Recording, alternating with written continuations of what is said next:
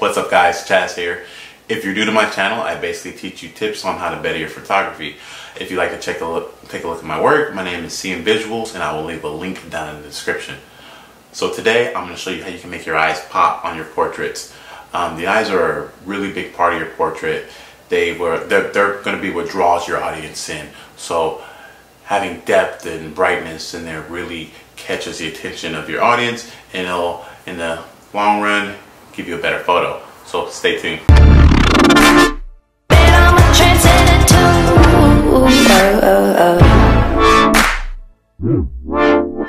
So let's hop right in. So I've already done everything that I'm going to do to this image. I retouched the face, I've color adjusted, globally dodge and burn the whole photo. So the last thing I typically like to do is the eyes. So I'm going to create a curves adjustment dodge and burn layer. So I hit Command J so I can get two copies going. I'm going to call this one burn, and then I'm going to call this one dodge. And then so what I like to go is I go to the curves adjustment, and for the burn layer I typically will bring it down to about right there. And then I'm going to invert that layer. And then I'm going to do the same with the dodge, except I'm going to move this curve up a little bit. So then I go in, invert that layer as well. And so after that I go make sure my brush tool is selected, and you want to make sure your white is selected first. And I typically like to do burning first. So I'm going to zoom in here a little bit. So after you selected your brush tool, I usually keep my opacity at about 100%, and then my flow we're going to do 10%. So typically I will go and darken the eyebrows a little bit. Then I'll start on the eyelashes.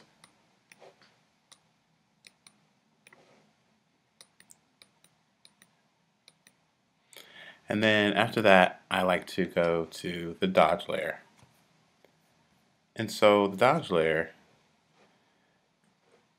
I usually up the flow. So I'm going to lighten the eyes up a little bit more. So we'll just say about 30.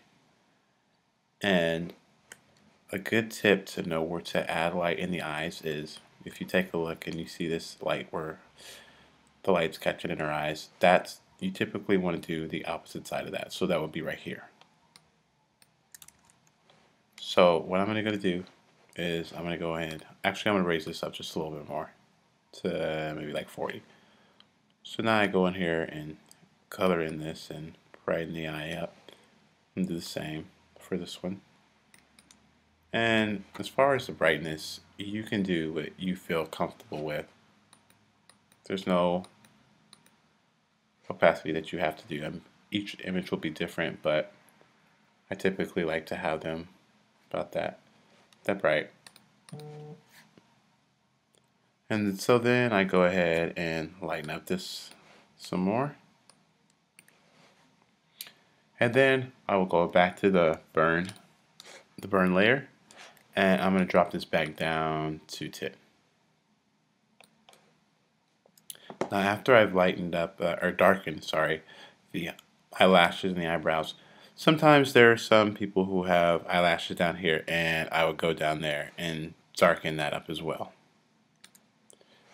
Some they'll be a little bit more prominent, so I would go ahead and do the same as I would do to the top. And so I typically like to darken this area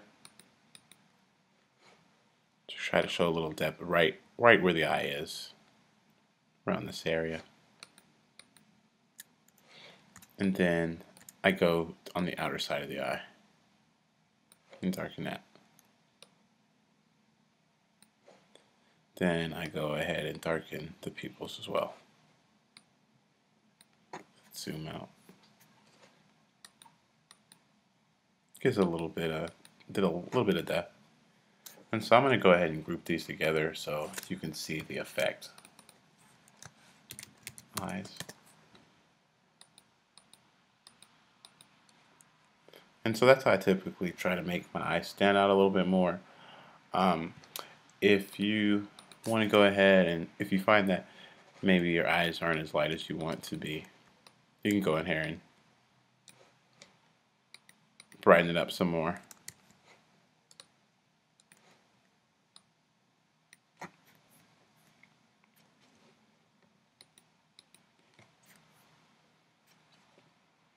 So now the eyes really pop. You could see the color.